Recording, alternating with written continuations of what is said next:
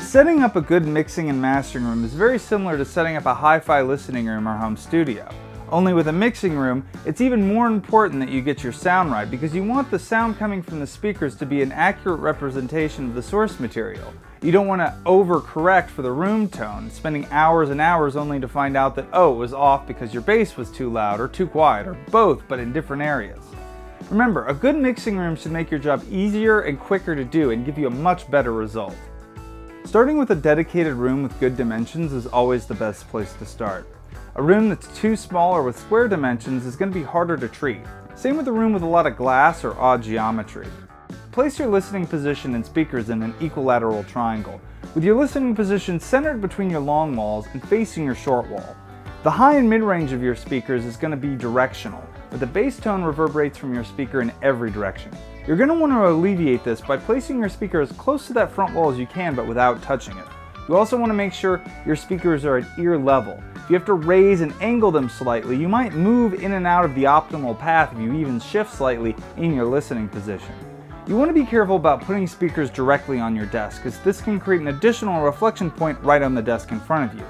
Isolating your speakers by putting them on decoupling stands can help keep them from reverberating through whatever surface they're sitting on.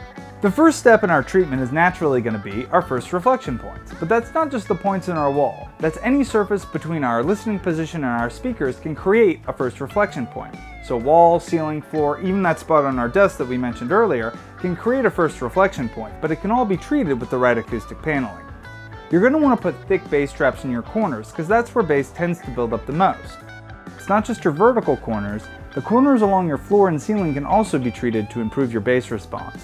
If you are unable to get your speakers all the way up against that front wall, you can help absorb that omnidirectional bass that we mentioned earlier by putting thick bass traps behind those. Depending on what your goals for a room are, the back wall can be an area that can add a lot of character to a room. It's usually the source of a lot of unwanted peaks and nulls, so we always recommend that people treat their back wall with thick broadband absorbers such as the 244, Soffit, or Monster bass trap. You can also try experimenting with a tuned bass trap such as the Scopus. The back wall is also an area that a lot of people like to start experimenting with diffusion. So here we can add our Gotham, Alpha, and Impression series, and this can liven up or make a room sound larger. But the smaller the room is, the more careful we have to be with our diffusion. And the smallest rooms probably wouldn't benefit from diffusion. Remember, a mixing and mastering room should have as little color in it as possible. This requires treatment in key locations with the right mix of absorption, bass trapping, and diffusion. As always, use these guidelines to get started and experiment as you go to get what sounds best for you. Our team of designers is always here to help you get the most out of your room setup and treatment. So hit us up on our website or use our free room acoustic visualizer to sketch out your space. Get free acoustic advice. Visit GIKAcoustics.com for educational articles and tutorials.